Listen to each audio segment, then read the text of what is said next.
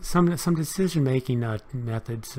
Brainstorm. We all know what that is, right? It's where you sit there and you just basically come up with this large number of ideas. You want to be freewheeling. You don't criticize. You encourage everyone to say something. Get all the ideas, and then you just kind of let it fester and incubate. And then you later on you start to attack it again. About 4, 5, preferably 5, 9, 10 people. Not a big group, just a small group. You don't want groupthink, but yet you want enough for new ideas. Consensus. Consensus is where you reach an agreement. Not everybody's first choice, but it's one they can live with. Okay. Nominal group technique. What happens is this actually came from Wisconsin, and bring people together solve, but it limits initial interaction amongst them, right? So what you do is you don't want the social pressures, right? So you let everybody basically come up with their own ideas. Again, 5 to 9 people, and the problem is presented. But before any discussion, they all create their own little ideas of what they think should happen, and then you finally bring it back together and you work it out. Voting. This is one person, one vote. Probably not the preferred method because it's kind of like a win-lose. Another way to do it is multi-voting. We have chili cook-off, and what we do then is people vote for their own chili. So what we do is you have to vote for their 3 best chilies, and so each time you get a vote, so every vote is 3. So what will happen then is they're forced to vote for 2 others, and then you get a winner from that. Okay, it's much more effective. We're going to talk about effect, impact, and force field analysis next couple slides. So when you're picking on a project or something to do, what you want to do is you want to put little effort in and a high impact. So if you look at this chart here, you can see that quick win. This is a low-hanging fruit. Just go out there and get those. They don't take much effort, but they have a big impact. Then as you go along, you want where you have great impact, right? Or let's go the other way. The low impact, low effort. Those are fill-ins, right? You just basically do it when you have time. And then if you got low impact but high effort, these are things you'll never get appreciated for. Try to avoid them. And finally, if you have great impact and great effort, that's a major project. This is something, this is what Six Sigma is about, right? You're going to spend a lot of resources, but it should make a big impact. I've seen Six Sigma projects take 6, 7 months to do. A lot of study and stuff, and when it's all done, it saves the company $200-300. Yeah, don't pick those. You want to make sure you get your bang for your buck. This is an example of Eddington's force field analysis. Basically, this one here says, do we upgrade the factory with new manufacturing machinery? And if you look at it on the left, they got all the things that are favoring. On the right, the red parts are all the things against it, right? And then you weigh each one of these things. So, for example, improved speed of production. I'm looking at the blue one now. That gets a 2. That gets a weight of 2. If you look on the red side, cost is a 3. So what you do then is you look at there, you add up all the numbers, 4, 2, 3, 1, you get a 10. And if you add up the other side, 3, 3, 1, 3, 1, that comes up to 11.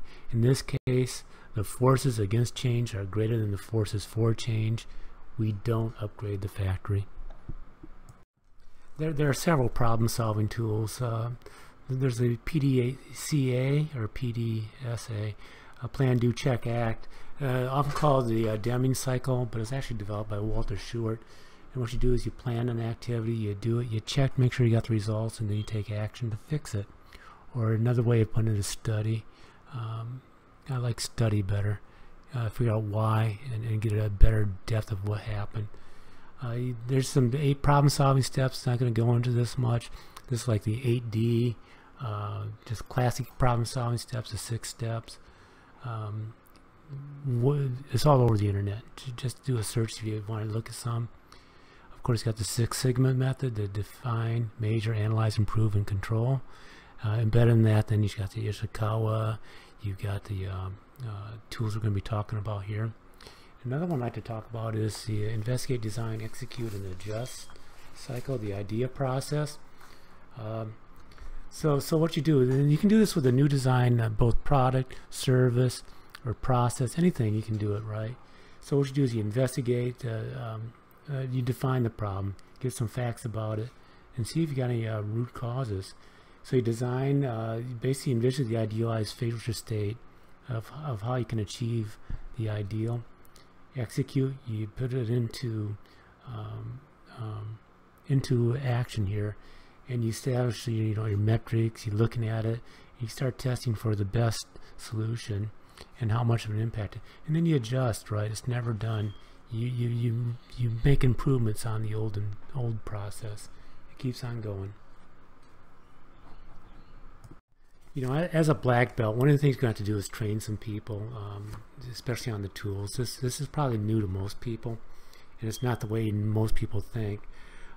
So how do you decide? Well, first thing you do is surveillance. What do you need? I mean, what does it look like we need? And then you investigate that. You say, well, okay, how can the performance gap between what we know, what we need to know through the surveillance, how can we get there, right? So the analysis, and you gather information and for validity, right? And you want to know what the systems, goals, incentives, abilities, skills, and knowledge, what they have, and then you look at the resources for training. What do we have, right? Do we have our own classroom? Some companies very much like to get it off-site when they do the training. Others, they like to have it in their own classroom. What resources do you have, right? Curriculum development. You want to know where you're going with this thing, right? So there's a process for it, right? You can contract learning, you can do action learning, self-teaching, theory session, skill session, lectures, and how you're going to, what I like to do, and you're all part of the victim of it. Very short PowerPoint. They find that it's called the flip technique. The average person has to see material about 5-6 times before they get it. Okay. PowerPoints are not a good way to do that. Imagine if you had to watch the same PowerPoint 5 or 6 times and it's about 10 times longer.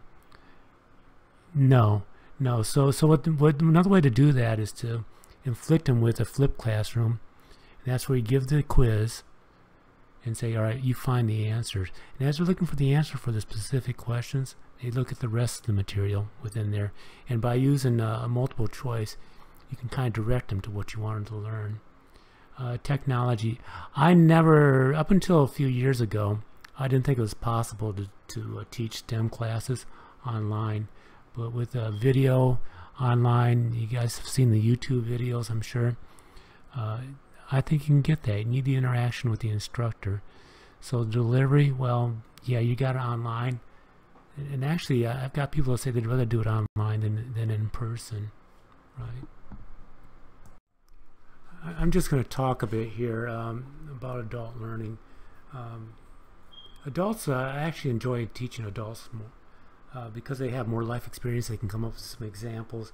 They're generally more motivated to learn, right? They don't have to get a grade to get through school, get the diploma. They're here to learn. They have more responsibilities, so they can fit in the big picture.